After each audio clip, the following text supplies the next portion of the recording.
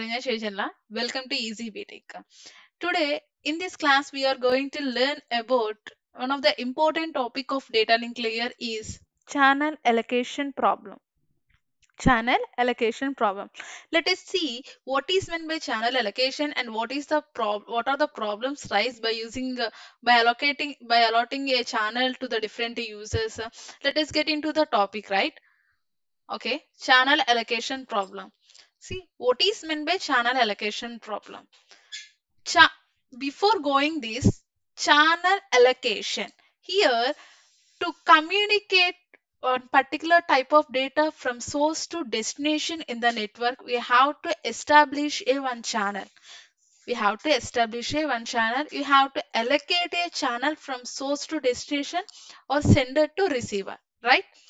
See, what is the problems or rise by using this channel allocation? See that in a broadcast network, the single broadcast channel is to be allocated to one transmitting user at a time. One transmitting user at a time. Here, when multiple users use a shared network and access the same network, the channel allocation problem in computer networks occurs. Here, that means whenever we are sending data from source to destination, the channel will be allocated to a particular user at a time to a particular user at a time. Here in the network, the more multiple users are shared the same network to access the same network. In that in that type of situation, the channel allocation problem will rise. In that type of situation, the channel allocation problem will rise. So to allocate the same channel between multiple users, there are the channel allocation techniques will come under this concept. Channel allocation techniques will come under this concept. Here, what is the problem is rising? One channel is allocating to one user is not a problem. The one network or one channel is allocating to the multiple users, then the channel allocation problem will rise. For that reason, here to allocate that particular channel between multiple users, the techniques are used in a computer networks. We can call it as channel allocation techniques. Channel allocation techniques. Let us see what are the techniques we have by using this channel allocation. So these are the channel allocation techniques. See, to use a particular channel in an efficient way to give an frequencies high speed frequencies time slots and bandwidth channel, this particular technique is used. This particular techniques is used. See, channel allocation problem will rise when multiple users need that particular network to communicate data from source to destination. In the time only, this channel allocation problem will rise, right? So, to use that particular network in an efficient way for multiple users to increase frequencies, time slots, and bandwidth of that particular channel, we have a different techniques or using in this channel allocation, right? There are two types of channel allocation techniques have. To remove this channel allocation problem, we have a two types of channel allocation techniques, nothing but an static channel allocation and dynamic channel allocation. Static channel allocation, dynamic channel allocation, right? So static channel allocation mainly used in local area network and metropolitan area network. Mainly these two type of networks we use as static channel allocation. Let us see what is meant by static channel allocation and dynamic channel allocation. What is the purpose of this channel allocation? How we can communicate data from source to destination by using this channel allocation, right? So static channel allocation. The static channel allocation is a traditional way to allocate a single channel between multiple users. To allocate a single channel between multiple users. Okay, so this is called Static channel means we are allocating only one channel between multiple users who are using that particular network, so that users allocate this single channel only. The static channel is also called as an fixed channel. The static channel is also called as fixed channel. Means this type of frequency range we are providing. That's a fixed. Okay, the channel will be fixed. So static channel is also called as a fixed channel. As a real example means the telephone channel. So the telephone is so many members are there, we are using an telephone network, but the telephone channel is only a single way. By using this channel, the multiple users can communicating from one place to another place, see, the basic examples of static channels are frequency division multiplexing and time division multiplexing. Frequency division multiplexing and time division multiplexing. That means you can allocate either a fixed frequency or a fixed time slot, right? Fixed frequency or a fixed time slot is allocated for each user. Okay, that means if more number of users are sharing on one type of network, so I have a 10 hours time. Let us see one example. I have a 10 hours time. So this time slot will be divided into 10 slots. This time will be divided into 10 slots, and each and every user allocate a 1 hour time to communicate data from one place to another place through that network. That's why the frequency division multiplexing and time division multiplexing are the major examples or the basic examples of static channel allocation. Okay, next, dynamic channel allocation. Dynamic channel allocation means this technique in which channels are not permanently allocated to the users. Means the users, while communicating data from source to destination, the channel is not permanently allocated to the user. Dynamic, you know the meaning of an dynamic. Dynamic means whenever we want a particular channel to communicate from source to destination, then only you can establish the channel. Dynamic means there is no fixed thing in particular type of channel. There is no fixed thing in a particular type of channel. So it can easily use, and we can easily connect and disconnect. Right? Whenever we want. Whenever we want. Okay. So for that, this is an example in CSE subjects. The array is a fixed memory location and a linked list and dynamic memory location. Whenever we want, we can allocate. Whenever we don't want, we can disconnect that particular channel. Okay, so this is an example of dynamic. In this technique, no fixed frequency or no fixed time slot is allotted to the user. Right. Here, in before I said that static channel allocation, you have to either maintain a fixed frequency, means while data is communicating from source to destination, the data will maintain one frequency level, okay, uh, trans uh, to deliver from source to destination frequency level, or the user maintain in one time slot. So within 1 hour I can will communicate from source to destination. So either fixed frequency or the fixed time slot, right?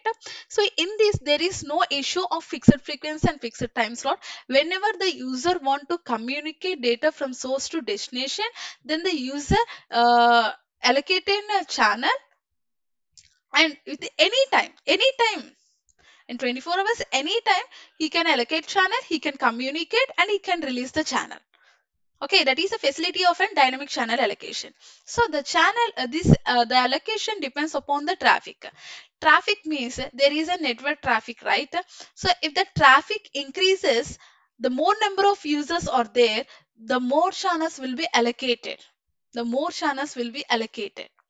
Okay, so here the channel allocation problem is rising.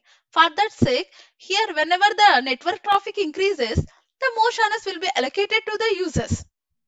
Means because many number of users are there in the network, there are only a few channels, the traffic is increasing, then the channel allocation problem will rise in this situation. So to avoid that, the allocation depends upon the traffic, and this traffic, whenever the traffic increases, more number of channels are allocated to a particular users. How many number of users are there, the more number of channels are allocated to reduce the traffic and to eliminate the channel allocation problem, right? This technique optimize bandwidth usage optimize the bandwidth usage and provides fast data transmission. This technique optimizes bandwidth usage and provides fast data transmission. Dynamic channel allocation is further characterized into two parts. Parts. Nothing but centralized dynamic channel allocation, distributed dynamic channel allocation. Let us see the diagram. What is the centralized dynamic channel allocation and receiver distributed dynamic channel allocation? So you know the meaning of a centralized system or the distributed systems, right? In the previous classes we already told about an distributed, what is meant by distributed processing. Okay, so let us see the what is the centralized dynamic channel allocation and distributed dynamic channel allocation. Let us observe the diagram here. So this is a diagram of an, this is a centralized and this is a distributed processing. Okay, here the centralized allocation channel means here one server will there, and what the one network is there, and different number of users are connected to that particular server. It's nothing but a client and server communication. In simple words, we can use tell this is a client and server communication. Okay, so these are the different users that connected to the server. Okay, centralized system is, and each and every user has an one type of channel allocation, provides an one type of channel allocation from the server. Okay, so this is a dynamic channel allocation, like in client and server communication. Whenever the client requests the server, you respond to the particular user or the particular client. So like that only here one server, here in that one server will act, and number of users or want to communicate data from source to destination. The server allocates a dynamic channels to each and every user who connected to that particular network. This is a centralized dynamic channel allocation. Centralized dynamic channel allocation. And the distributed channel allocation. Distributed channel allocation means here there is no concept of an any server. Here each and every systems are connected with each other. So he communicate number of systems, you can communicate from source to destination at any time. Okay, distributedly the channels are allocated. At any time. This particular device can communicate this device, and this particular device can communicate this device, and this particular device can communicate this device. Okay, so no number of systems can communicate. This is a distributed wave processing. Here each and every user maintains an one channel, one dynamic channel for communicating data from source to destination. So this is a centralized dynamic channel allocation. Means here one server will act, from that server only we can allocate a channels to each and every users who connected to a particular network. And distributed processing means here one channel is there that will be subdivided into number of channels, and what are the number of users we have, that will be allocate this dynamic channel, dynamic channels to the each and every user. Any device can communicate in the network with another system. Okay, so this is a distributed process and this is a centralized process, right? This is the actual diagram. Okay, let us continue.